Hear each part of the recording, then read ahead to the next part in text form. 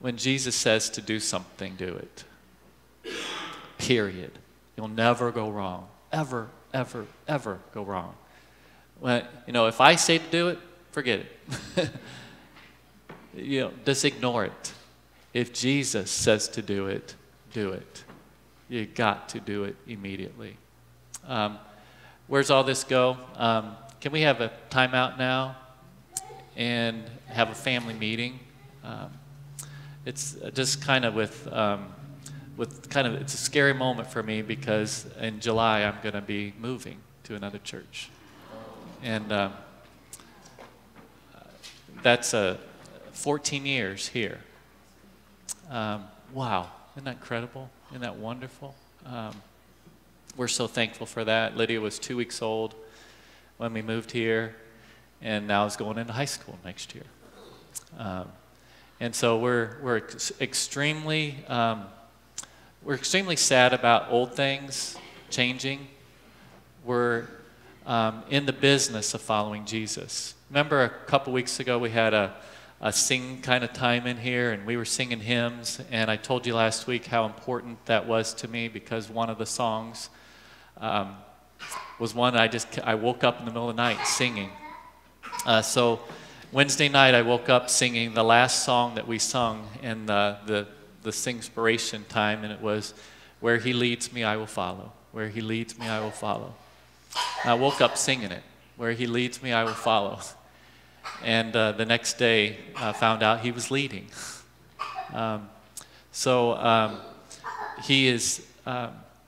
He's leading me to Columbia City. It's far enough to not be close, and yet close enough to not be far. That is a fantastic thing. I remember when I moved here, one of the first things we did was we went around to all the places and began to meet families, and like people would say, well, I'm related to this person, I'm related to that person, I'm related to this person, and I remember at one stopping the meeting and going, this church is one step away from incest. It's like everybody is related to everybody.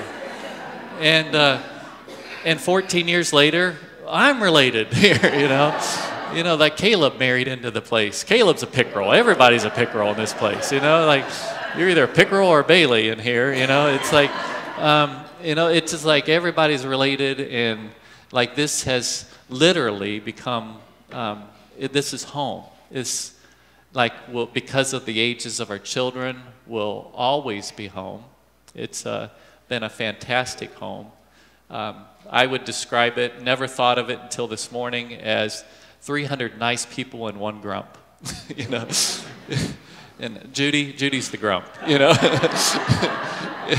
And Judy just serves and loves, and when you get your grumpy person loving you, how life gets really good. So George, kind of come up, and George is on the staff parish committee. We need to talk a little bit about what happens now, kind of what the process is. Is this on? So once again, can I remind you that I've got like 5 months, which is longer than many of your pastors have been here before. So yeah, I still got 5 months, a long time, and we still want to do great things.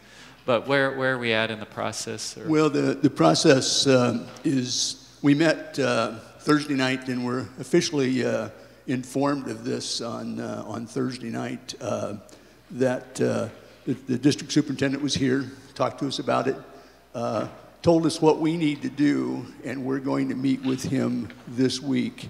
One of the real advantages I think we have is this is very, very early in the process. I think he told us there are probably 80 churches that change pastors every year out of about 1,100 in the district. The first few have changed, and we still have probably 1,050 churches out there that have pastors we might be able to call on. And so we're very early in the process, which really gives us an opportunity to get one of the best pastors for this church available. We're going to spend some time with him on one night this week. tell him what we're looking for in a pastor. And there's a 5-page questionnaire that he's given us that we're going to fill out. And he's going to fill out. We're going to fill out and bring those questionnaires, each one of us, each member of the staff parish committee. And I'm confident for a couple of reasons. One is I have absolute faith in our DS. If any of you ever met Larry Whitehead, he's an amazing man. In fact, I told him the only way we'd let Fred go is if he would come and be our pastor, but he didn't want to do that, but great guy. And I think he has the best interest of us in our church at heart. And I'm very, very confident that this is going to be a positive thing.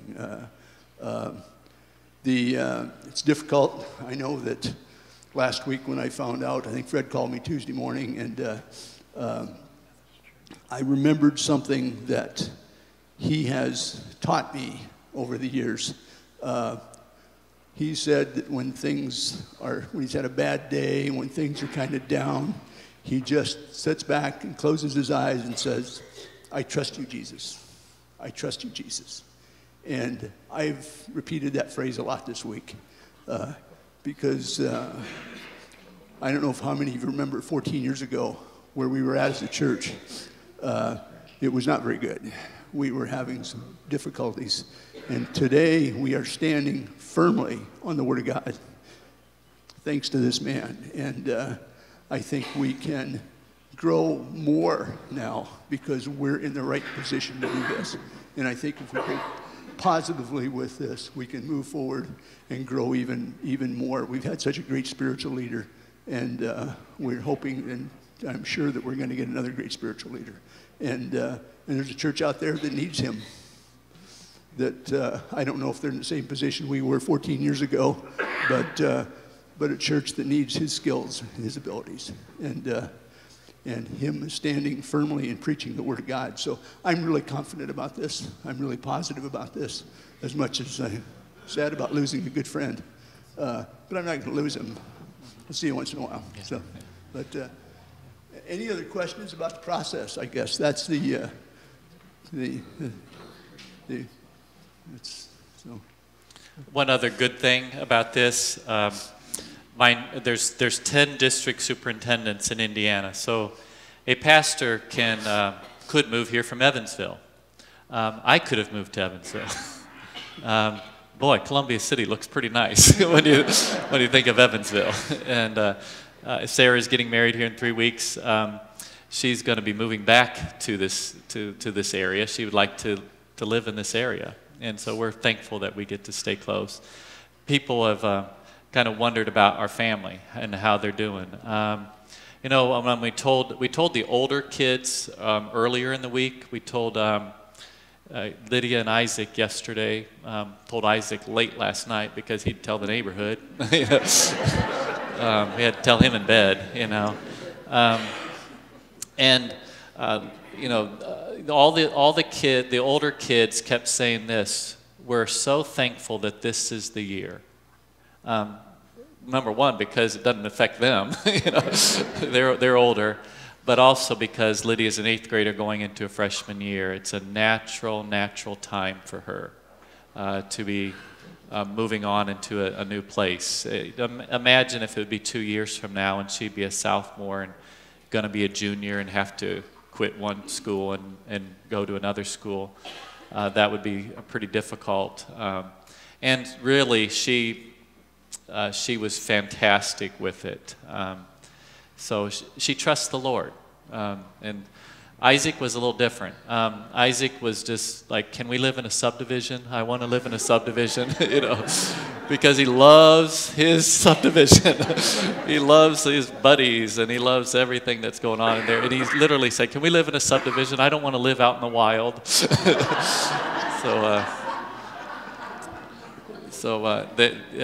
They'll bounce back. Cheryl's probably the most difficult. It's going to be hard to get her away from here. She might still stay here. You could pray for that. Like you're moving, I'm not. You know, that kind of thing. She loves it here, and you know, literally cannot think of anything else other than the wedding right now. So that's kind of hard to process that. But can I thank you. Here's another wonderful thing. There's 10 district superintendents. One of them went to school with me at Asbury Seminary.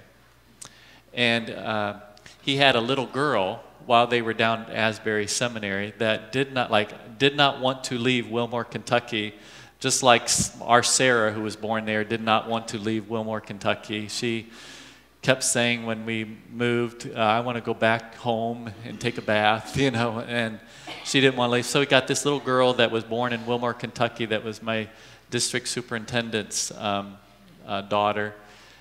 She is married now, is expecting, and goes to our church. So think about this for a second. Selfishly, think about this for a second. We have a district superintendent that's helping to select our pastor, who is picking a pastor for his daughter, and his grandson is going to come, and son-in-law, and we're excited about that. There's some skin in the game for them. They care about this place. And when I began to take the district superintendent around and just see this place, he just was amazed. And what I honestly feel is, you're probably going to say about 6 weeks into this, wow, I wish he'd gone a couple years earlier. It would have been a lot better. Can you do do you do these kind of things? So there's a change in leader. This leader needs you to pray for them. Needs you to pray. Needs you to pray. Don't ever say things like, well, Fred didn't do it, like that. You don't want them to do things like me. Whenever a pastor's been in a place or a leader's been in a place 14 years, some of my strengths come out, and they come out and they benefit the whole system. Also, some of my weaknesses come out, and they've been kind of overlooked in the whole system, and they're still sitting there, but you've been gracious enough to kind of overlook and cover up my weaknesses, and there'll be a pastor with different strengths and weaknesses. And if you will do this, if you will submit to that pastor's strengths and protect that pastor's weaknesses, just like you did for me, then there'll be a very successful ministry. Very successful ministry. Just love. Care. Obey the Holy Spirit. Keep in the Word of God yourself privately, and keep coming in and worshiping. You know who builds churches? Pastors don't build churches. People build churches. Like, when you reach out to one another, that's what builds a church. And so reach out. Like in the next year, the next 2 years, be as faithful as you can possibly be.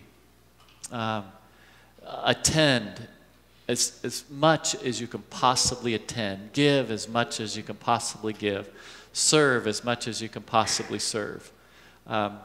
We told the staff earlier this week, and Darla was, I don't mind if you go, but I'm sad to see all my volunteers leave. You know, just got our family. You know, we're losing not just me, but losing a big group.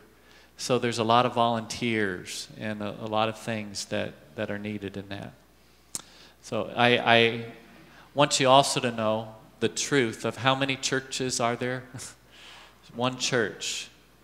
I'm not stopping building the church. I'm not stopping building the kingdom of God. I don't want you to stop building the kingdom of God. We're still partners. We're still building the kingdom of God, and that's really important. So friendship stays the same. Friendship and partnership in the gospel stays the same on all that. So can I remind you of our scripture today? How can you tell when God's doing something? Newness, freshness. What do you have to do when you get something new? You have to trust. You have to say, God, who is the leader of this church? Jesus Christ. Jesus is the leader. And We just keep following him, and God's going to do something good in that. So